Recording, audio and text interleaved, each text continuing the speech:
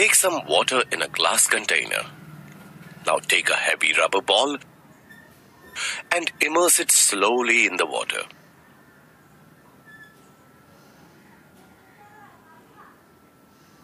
Observe the ball from one side of the container. What do you observe? Do you notice any change in the size of the ball? Yes, the size of the ball varies.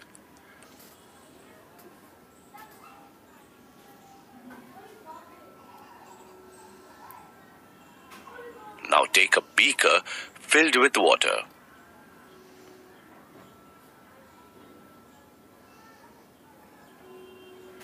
Take a pencil and place it vertically in water such that some part of the pencil is immersed in water. Look at the pencil carefully. You will observe that the thickness of the pencil inside the water appears to be more than the thickness of the part of the pencil that is outside the water. Place the pencil obliquely in the beaker. What do you observe? You will observe that the pencil appears broken at the surface of water where the light rays emerge from water and enter the air. This happens because the light rays traveling from one medium to another change their direction of propagation. This phenomena of light is called as refraction of light. Activity.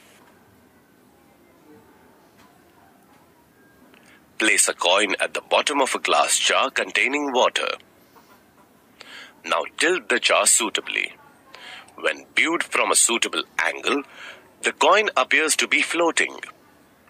Can you explain why?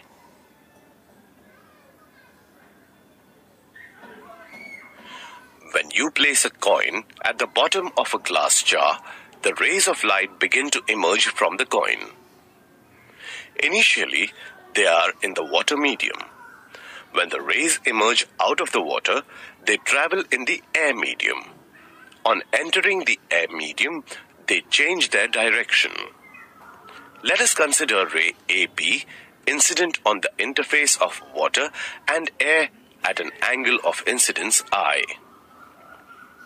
The ray deviates away from the normal to the interface and emerges as ray BC. The coin appears to be raised. When the jar is tilted, the ray AB is incident at higher angle of incidence on the interface and gets deviated from the more normal and travels along path BD. The coin appears to rise further.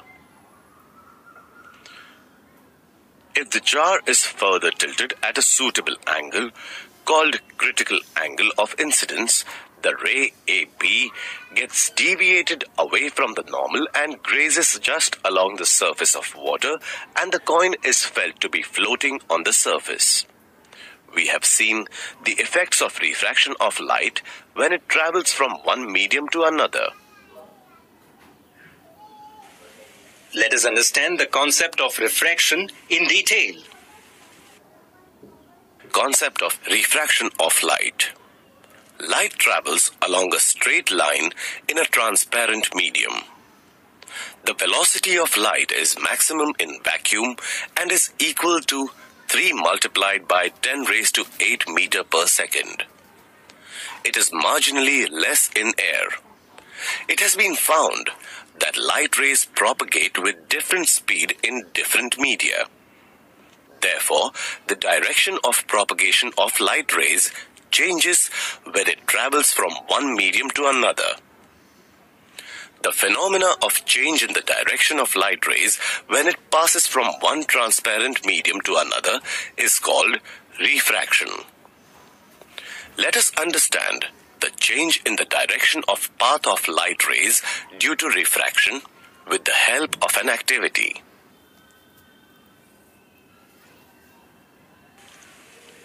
Light rays on going from one medium to another follow the laws of refraction.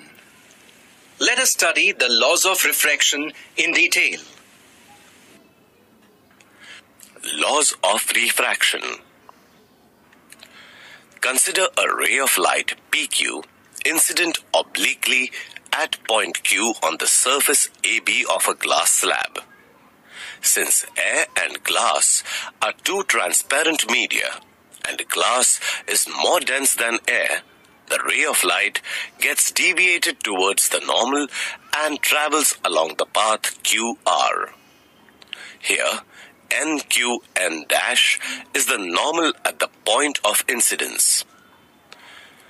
The angle PQN is the angle of incidence I, and angle N dash QR is the angle of refraction R, and here I is greater than R. The refraction takes place according to the laws of refraction, which are the incident ray, the refracted ray, and the normal at the point of incidence all lie in the same plane. For a given pair of media, the ratio of sine of angle of incidence to the sine of angle of refraction is constant. That is, sine I upon sine R is equal to constant. This constant is called as the refractive index of the second medium with respect to the first medium. It is denoted by N.